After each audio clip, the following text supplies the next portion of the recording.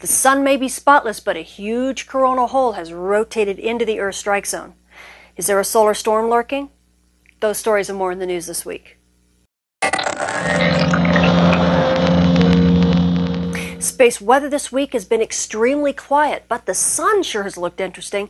We've been following a couple snake-like filaments on the sun with a coronal hole that kind of is shaped just like it, just right above it. Now this huge coronal hole is now rotated into the Earth's strike zone. It's basically just now rotated there, and we're beginning to see a few puffs of some fast wind from that coronal hole, but nothing yet sustained. The bulk of that fast wind will probably hit Earth here in the next day or so, and because of the size of this coronal hole, we could be seeing some fast wind for the next few days, which means we might reach storm conditions even into the early part of next week. But NOAA isn't expecting it to be a huge storm, but it might just bring us some aurora to mid-latitudes. Switching to our M-flare threat meter, you can see we are still well below the seafloor when it comes to solar flares, and you know, that's kind of what we continue to expect as we move on to solar minimum. Back on the 18th, we did get a little surprise. We got nearly a C-class flare from region 2696 as it kind of bubbled up to the surface. It's now since decayed a bit, so things have kind of gone back downhill, but it has given us enough solar flux to keep up the radio propagation into the marginal levels. But this won't last, so we have maybe a couple more days before that dying active region rotates out of view and we're back into poor conditions. Switching to our solar storm conditions, you can see over the past couple weeks we've actually been pretty quiet. Now we have had some activity from some small pockets of fast wind from these shrinking coronal holes that rotate into the Earth strike zone for a short while.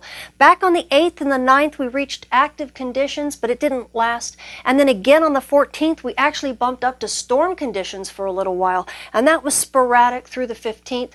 All of these gave us some decent aurora in many places that weren't clouded out, but it wasn't enough to be sustained for us to have that worldwide aurora. Since then, things have kind of calmed down, but we're kind of the quiet before the storm because we are expecting that fast wind that could hit us at any moment, and that hopefully will bump us up to active conditions, maybe even storm levels, and it could last easily through the beginning of this upcoming week. And although the pockets of wind have not been all that sustained, they still have given us some pretty good aurora in many places of the world that wasn't completely covered by clouds. But it doesn't matter. We can even create our own beautiful displays, like this Epsilon 3 rocket that was launched by the Japanese Space Agency when they were putting a satellite into space. It even created some gorgeous noctilucent clouds. Now getting back to natural aurora, we saw beautiful shows in Norway and in Sweden, in Scotland, and in Iceland. When we move over the pond, we saw some good views in Ontario, Canada, and in tons of places in Alberta, Canada. We've got a lot of eyes on the skies in Alberta.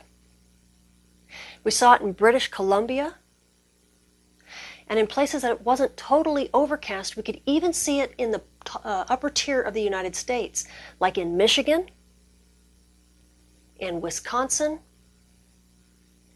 in Minnesota, and North Dakota. And even down south, we saw the Aurora Australis in New Zealand and Tasmania. So what else does the sun have in store for us this week? Well, this is stereo A. It's our backside monitor. You can see here's Earth, here's the sun, and here's stereo A staring at the sun from behind. And what do you see when you look at the sun from the backside? Nothing. Which makes GPS operators go, yay! And makes everybody else go, ugh. You amateur radio operators, you're the hardest ones that are going to be hit.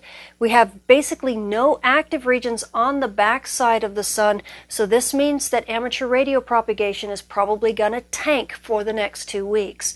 and that's going to start here in the next 2 or 3 days. So this is what you get to look forward to. Now, you GPS operators, of course, are loving life because very little solar flux means great GPS signals. So you guys should be loving it, even down in places like Brazil where you guys oftentimes have problems. Now, you aurora photographers, you notice we're kind of looking at a solar minimum sun here. The coronal holes are now beginning to retreat to the poles, so what you're getting is really no chance for a solar storm either. So you guys might get a respite starting in about midweek next week, and it'll be a good 2-week break. Switching to our solar storm conditions and aurora possibilities over the coming week, we are anticipating the hit from that fast wind that should be sustained here over the next couple days. We've already seen a few puffs of that fast solar wind, but it's not anything that's lasted for very long. At high latitudes, NOAA's expecting active conditions with about a 35% chance of a major storm. At mid-latitudes, we've been downgraded a little bit. NOAA's now only expecting unsettled conditions with about a 25% chance of active conditions and even a 10% chance of a minor storm. So the minor storm possibilities are still there. It's just probably fleeting because the windows continue to shrink. So your aurora photographers, especially at mid-latitudes, you're going to need to be on your toes because the aurora that might reach you may not last all that long. But nonetheless, we should still get some decent activity over the next couple days before things begin to die down. Switching to your solar flare and particle radiation storm outlook over the coming week, again, everything is in the green when it comes to solar flares. As a matter of fact, right now the sun is completely spotless. We have the remnants of region 2693 that are still adding to the solar flux, but as you can see, the solar flux right now is barely hanging on to the marginal levels for amateur radio propagation.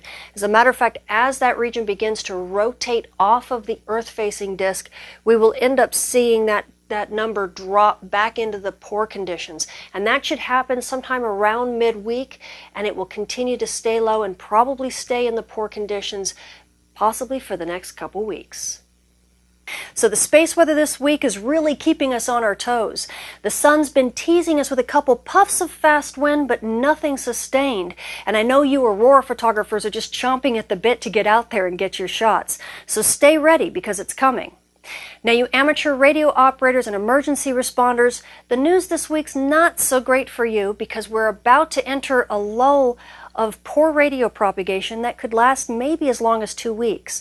So let's hope that the sun kind of wakes up from its nap to be able to bring us some more active regions and up that solar flux for you.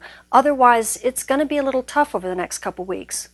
But the positive thing is for you GPS operators, low solar flux means good GPS conditions, especially at low latitudes in those problem areas and especially at night.